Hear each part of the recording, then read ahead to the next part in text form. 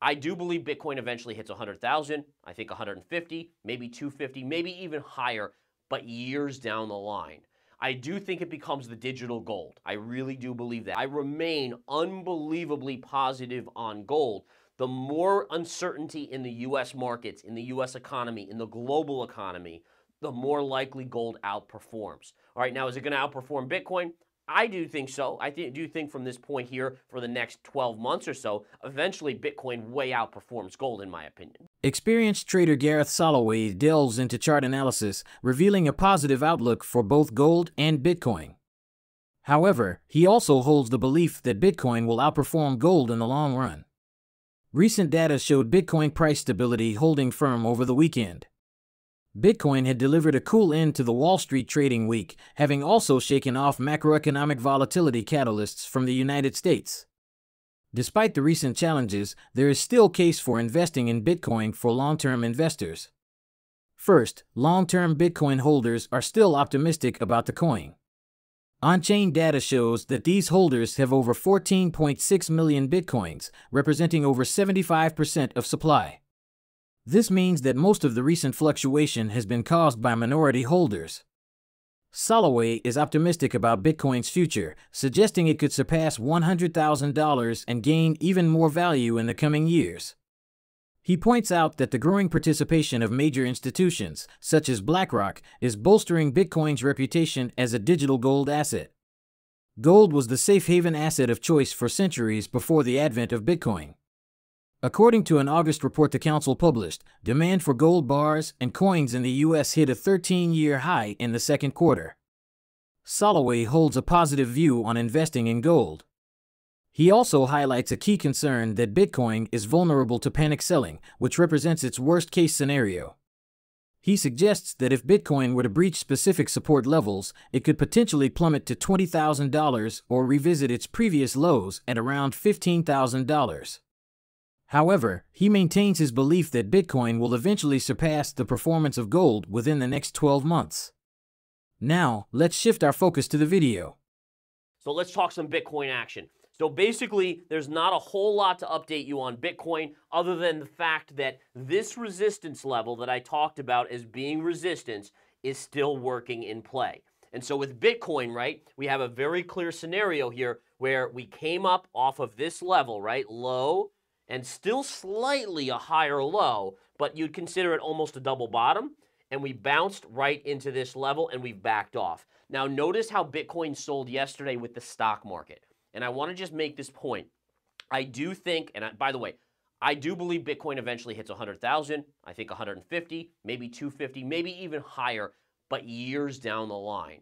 I do think it becomes the digital gold. I really do believe that. I think the fact that BlackRock's getting involved, that you're having big institutions getting involved, that's only going to add to the validity that it is a digital gold asset. But this is the kicker. It's a maturity game. You know, when you have an asset that literally debuted 14 years ago, that is a minuscule asset compared to what is the stock market or what is gold. I mean, think about how long gold's been around. Tens of thousands of years it's been used. So my point is this. You're still getting the fear to kick in selling. And that's my base case or my worst case scenario where if you're going to see Bitcoin break this level and then come down to 20,000 and break that level and potentially come down to the lows at 15,000 and change and break that level, the way that's only going to happen is if the NASDAQ starts to collapse. If you see 30-40% downside on the NASDAQ, we even talked about maybe retesting those COVID lows, which would be about a 50+% drop on the NASDAQ. I do think at that point, because this is still influenced as a risk asset, it's still considered risky, you will see this go much, much lower. So keep an eye on that. All right, next chart. Let's go into gold here real quick, guys. I want to talk a little bit about gold. If we look at gold, gold continues to do just fine.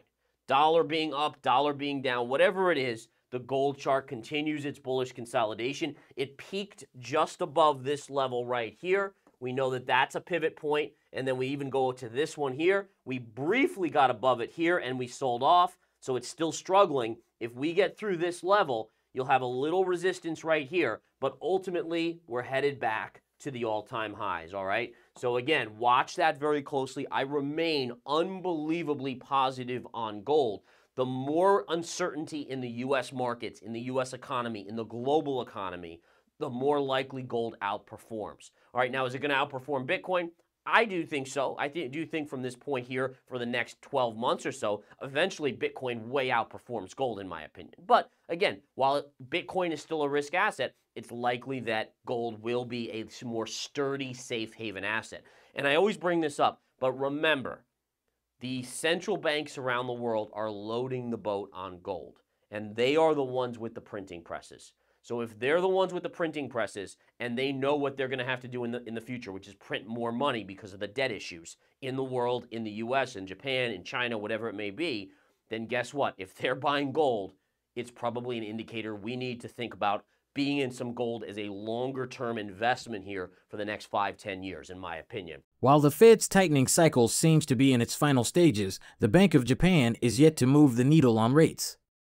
The yen fell to a more than 10-month low of 148.49 per dollar and remained within striking distance of 150, a level which some market watchers saw as a line in the sand that would spur forex intervention from Japanese authorities similar to that of last year's.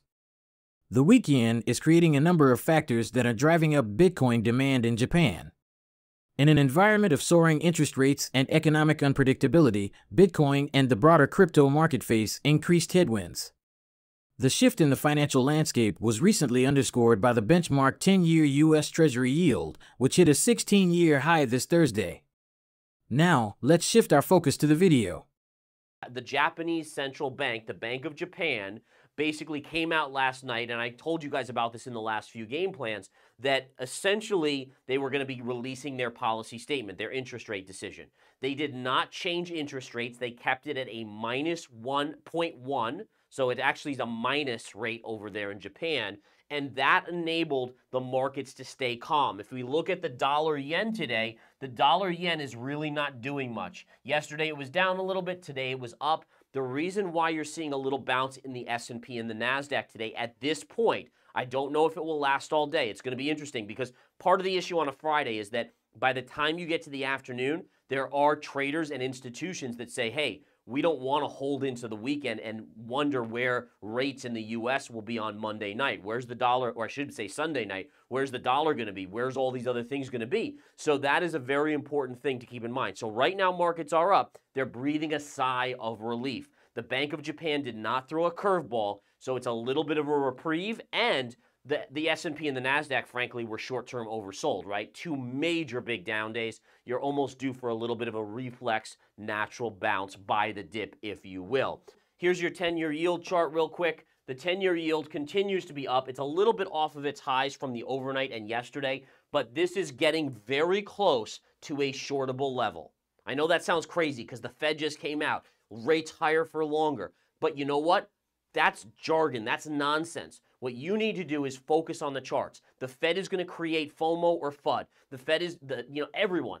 You look at what anyone is saying in the market, CNBC, Fox Business, all of them, they're going to shake you. They want to get you to be fearful or greedy. And in this situation, you just follow the charts. And the charts are your friends because it's going to give you the highest probability of making money. Doesn't guarantee it. It just gives you a high probability. So where is that telling me it's going to go? Look, every time it hits this line, pull back, pull back, pull back, pull back, pull back, and so on and so forth. Here it was above and it bounced, so which makes sense because that was when it was support. This is resistance. So right now, that's your bogey. It's around 4.6% on the 10-year. If the 10-year gets there, that's a beautiful thing. All right. The macroeconomic stage appears to be set for Bitcoin to shine amidst concerns about the U.S. economy.